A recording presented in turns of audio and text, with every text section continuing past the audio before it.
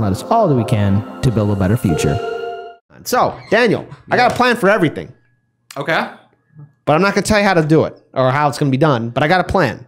Oh, I think I know what you're talking about. It sounds, I sense there's a some, I sense some vibrations in the ground. I sense a slithering side-to-side action happening. Yeah.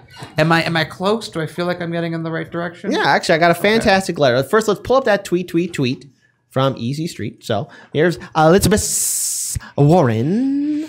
Casino-like swings in stock prices at GameStop reflect wild levels of speculation that don't help GameStop's workers or customers and could lead to market instability. Today, I told the SEC to explain what exactly it's doing to prevent market manipulation. I have the full letter for you all to enjoy. So, Senator Elizabeth Warren, acting chair, wrote a letter to acting chair of the SEC, Allison Heron-Lee.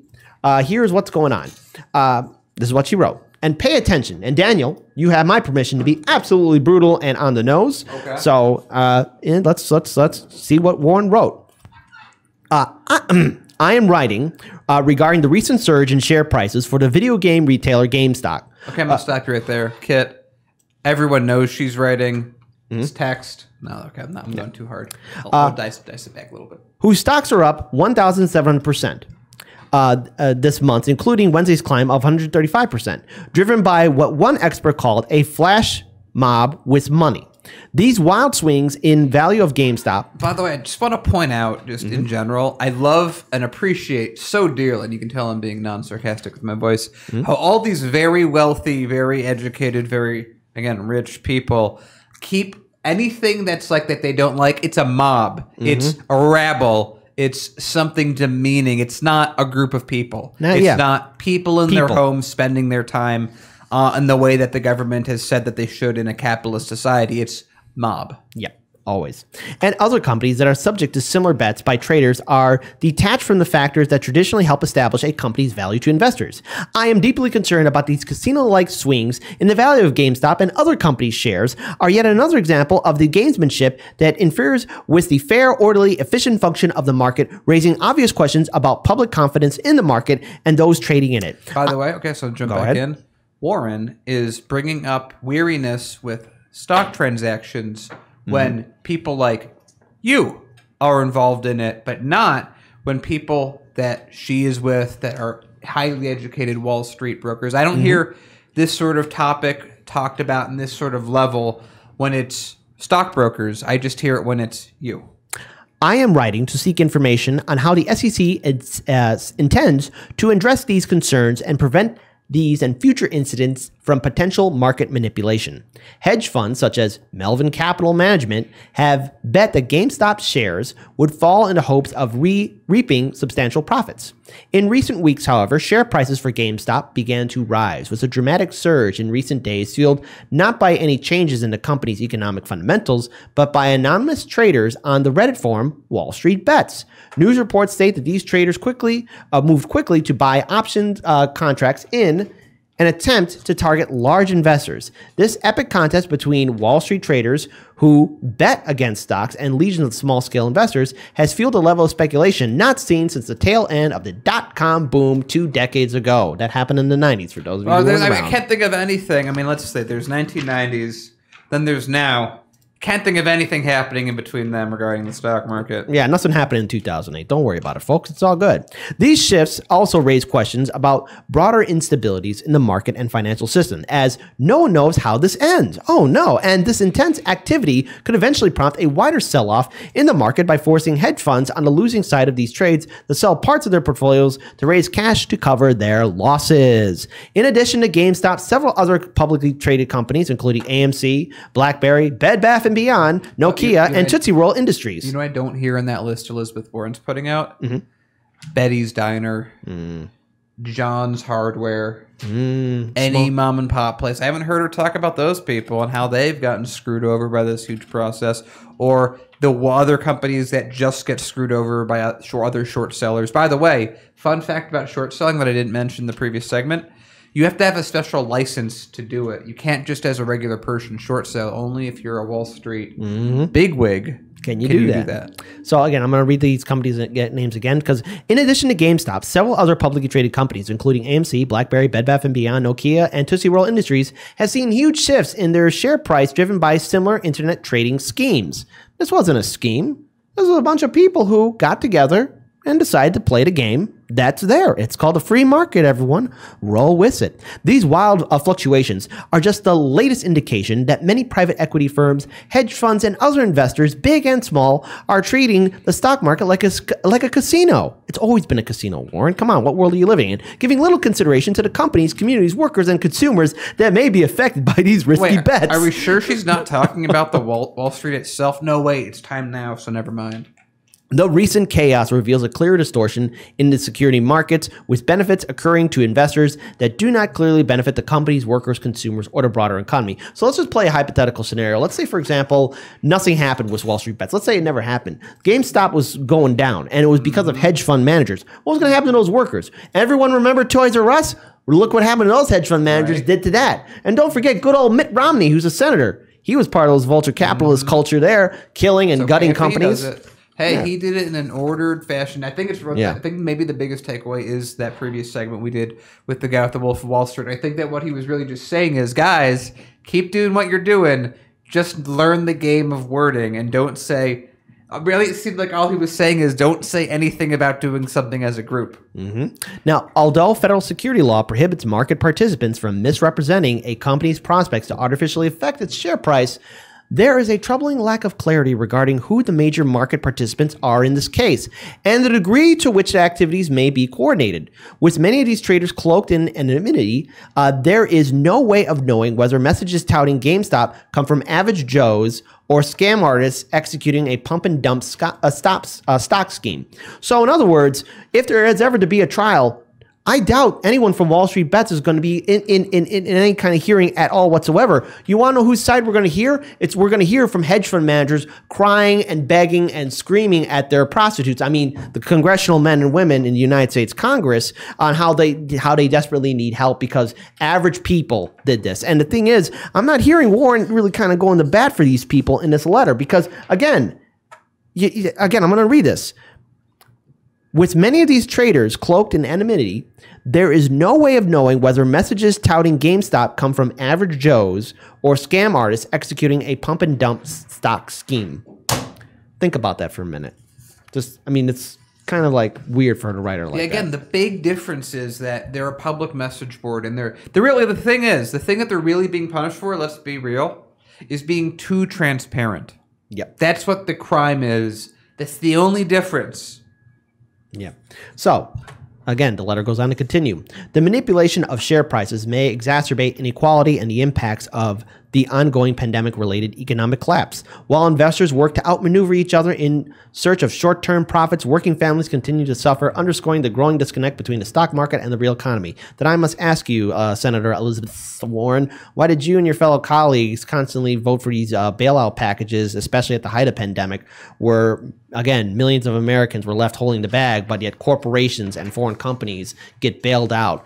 Private equity firms get bailed out. Private equity firms and corporations are getting PPE loans and getting bailouts again and again and again. I mean, you know, where's all this concern now? But I guess because now your Wall Street friends are suffering, you got to go to bat for them real quick with this letter that's trying to seem like it cares for working class families, but it really doesn't. For example, millions of workers have lost their jobs or left the workforce altogether amid the pandemic and economic collapse. But America's 614 billionaires grew their net worth by a collective $931 billion in the roughly 7 months following the beginning of the pandemic. Again, why did Congress bail out these corporations? And now, because they're crying to you guys, you're trying to do something because regular people got involved in the game and decided to screw people and screwed over, you know, the top 1% because Wall Street is nothing but one big Ponzi scheme.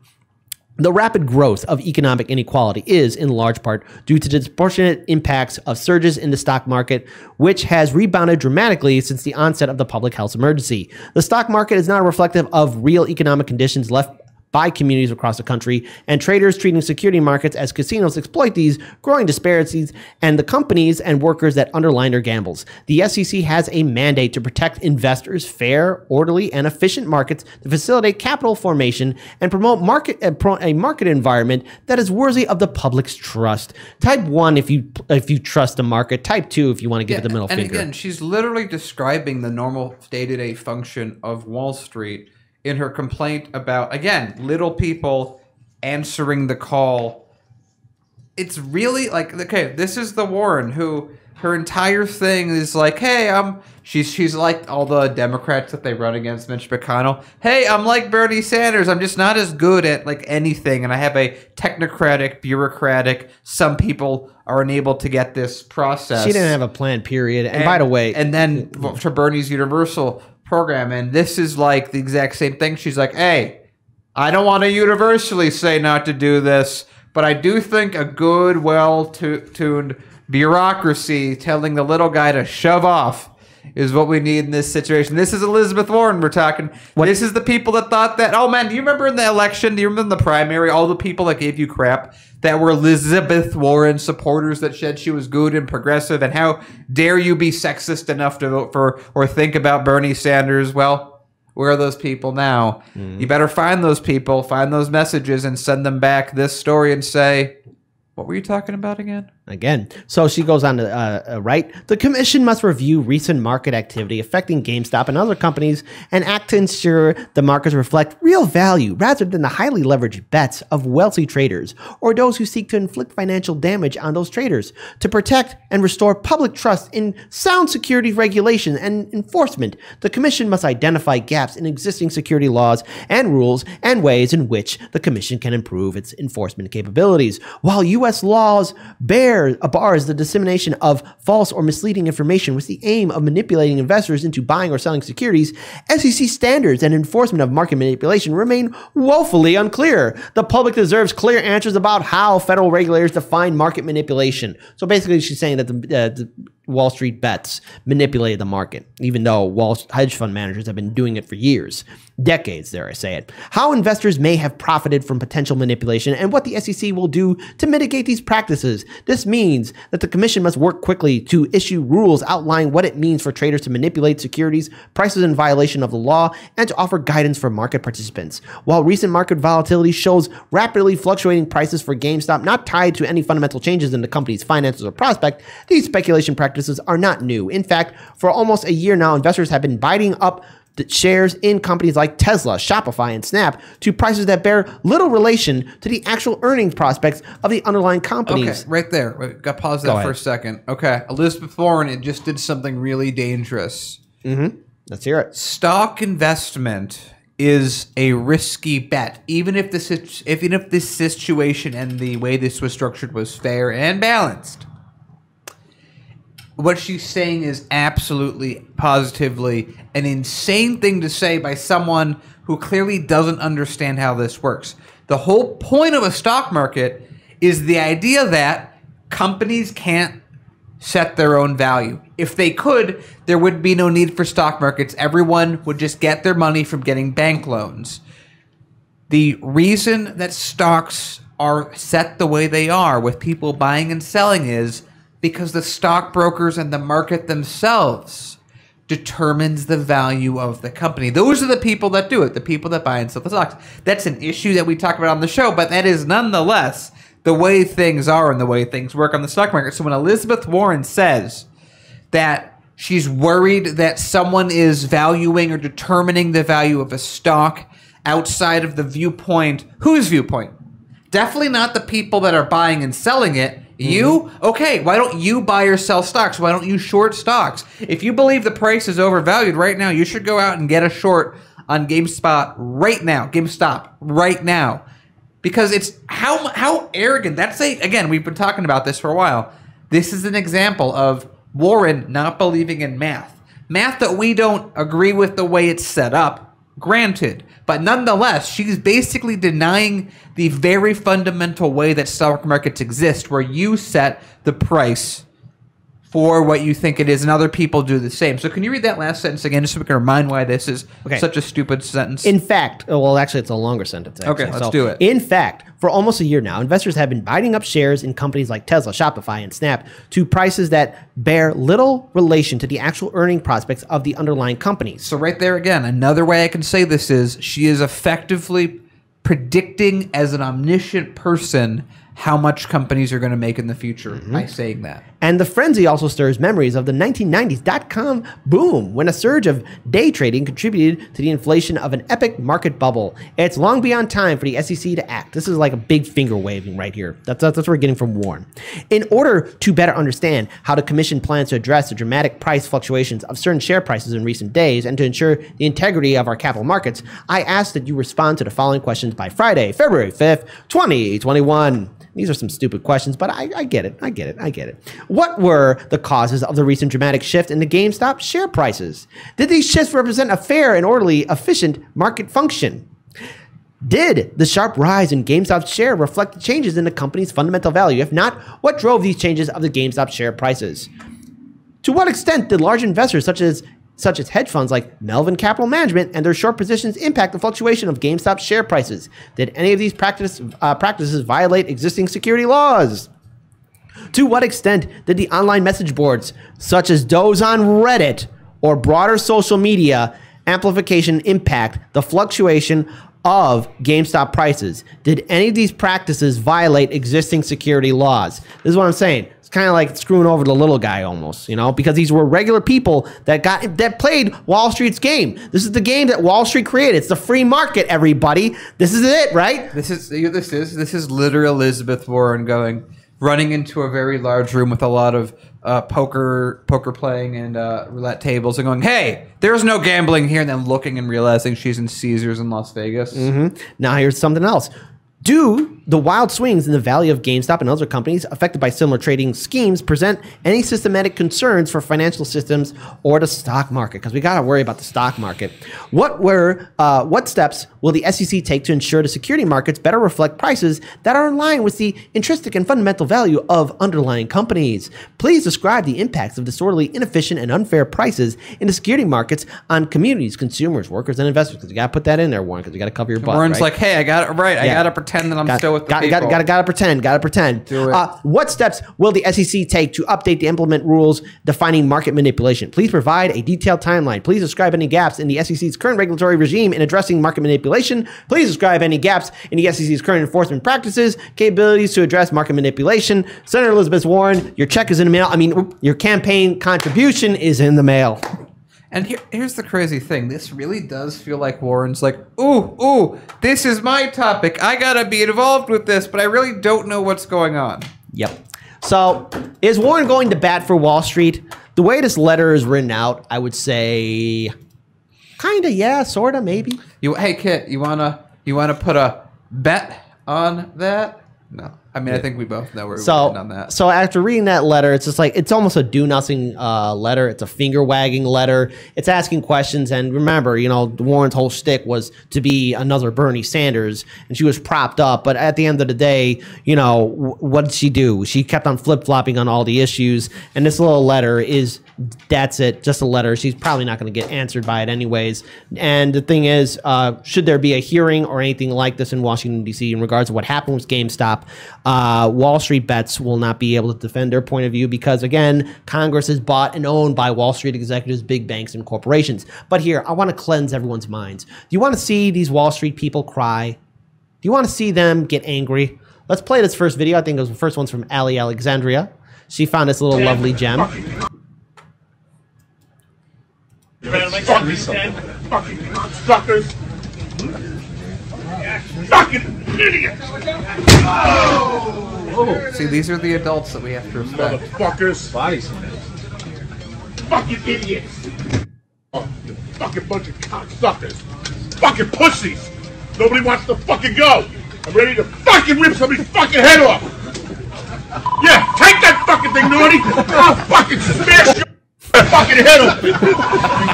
All right, let's pause that. Let's play the next one. See, these are the people who we need to respect. These are the investors who are worthy of our time and respect. Not and really. those people in their pajamas, in their homes, when they can't work, those are the people we need to belittle. And the thing is, like, look, I hate this. This video should boil your blood, but the fact that he is panicking and crying and he looks down at us should remind all of you right now when we play this video that Wall Street does not deserve our respect. They've been screwing us over for years, and they want to keep on screwing us over. So play that video, phase, and we'll move on to our next story. The reason the market is doing what it's doing is people are sitting at home getting the checks from the government, okay? And this fair share is a bullshit concept. It's just a way of attacking wealthy people. And, you know, I think it's inappropriate. We all got to work together and pull together. Let's pause that. Man, he's right. Where are all the rich people working together and pulling together for people like you? Yeah. Well, here's what I have to say to that. And here's what I think of Warren's do nothing letter. There we go. I'm not going to rip it up because I'm not going to waste any energy on it. I mean, you should have gone forward. There would have been more camera beautiful because that was a nice flicker, but no one saw it. Yeah, So, whatever. here, All ready? right. I'll help. I'll do what Kit was doing. Ready? It's probably not as effectively. Ready? That was terrible. See, I told you it was not going to be as effective.